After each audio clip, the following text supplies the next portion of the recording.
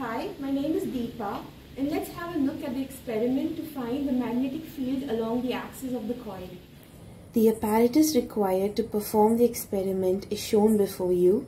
We have a workbench with an incorporated tangent galvanometer, and we have a DC power supply with an ammeter to read the current passing through the coil, a rheostat that is used to change the current, and something called a commutator, which is basically used to reverse the current passing through the coil. There are two parts to performing the experiment. The first one involves to find the variation of magnetic field along the distance of the axis of the coil. The second part is to find the horizontal component of Earth's magnetic field. Using Biot-Savart's law, we can find an expression for the magnetic field at any point in the axis, which is given by mu naught Ni r square by 2 into r square plus x square the whole raised to the power 3 by 2, where mu naught is the magnetic permeability of free space, n is the number of turn, I is the current passed, and r is the radius of the coil.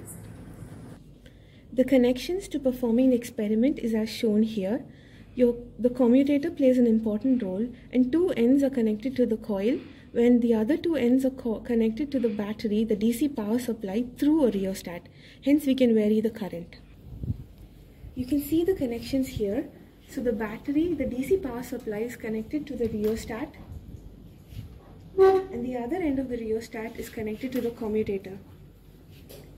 So the opposite end is again going back to your DC power supply. The other two sides of your commutator go to the other ends of your coil. Workbench is incorporated with a tangent galvanometer, where the preliminary adjustments play a very important role in performing the experiments. We have to align the compass such that the needles read 0, 0, and the arms of your workbench have to be aligned in the east-west direction such that the coil plane is along the magnetic meridian of the Earth. So this is your north and south, and these two arms are your east and west. So we will slowly incline, we will slowly change the direction of the bench such that the north and south of the compass coincide with the plane of the coil, and hence we can apply the tangent law, wherein the magnetic field produced by the coil and your Earth's magnetic field are at 90 degrees. We shall place the compass at the center of the bench, that is along the plane of the coil, and we shall pass a current of around 1 ampere, which will remain constant throughout the experiment. As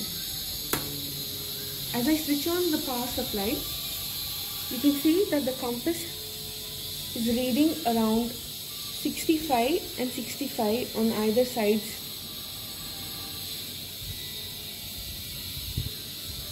The next step to the experiment is to reverse the direction of the current using the commutator, and hence we can see that the compass needles have deflected again, and they read close to 65, around 63 and 63. So now we'll note down the readings of the compass as θ1, θ2, θ3 and θ4. This is one way and this is the reverse direction. So this is currently at the center of the workbench, that is x is equal to 0. So we will move the compass along the east arm at an interval of 2 centimeters and note down the deflection in the compass. As we finish one part of it, we shall go to the west arm and then move it along the axis at an interval of 2 centimeters and note down the theta values. So the first reading was when the compass is placed at x is equal to 0, that is exactly at the center of the workbench. Now we will move along the east arm at an interval of 2 centimeters and take the reading. Switch on the power supply and see the deflection, and note down θ1 and θ2, and secondly we'll reverse the direction of the current and note down theta 3 and theta 4. And hence we can complete the tabular column as explained earlier. We can find the value of magnetic field using the formula and take the mean of theta and tan theta values. Once we find the magnetic field, we shall plot the distance along the x-axis and the magnetic field along the y.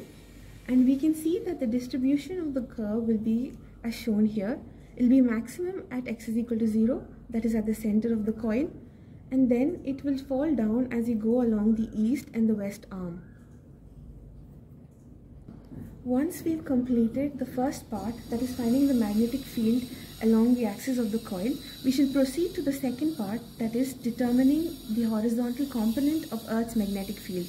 So we have the magnetic field and tan theta values, and we shall plot them accordingly such that we have a linear distribution whose slope will directly yield the horizontal component of Earth's magnetic field according to the tangent law. The last part is error analysis. Kindly refer to the chapter dedicated to it in your manual. For example, in this formula, mu naught and n are constants, so the error occurs due to the ammeter reading I and then the distance scale. Overall, we were able to determine the magnetic field along the axis of the circular coil and determine the horizontal component of Earth's magnetic field. Thanks for watching.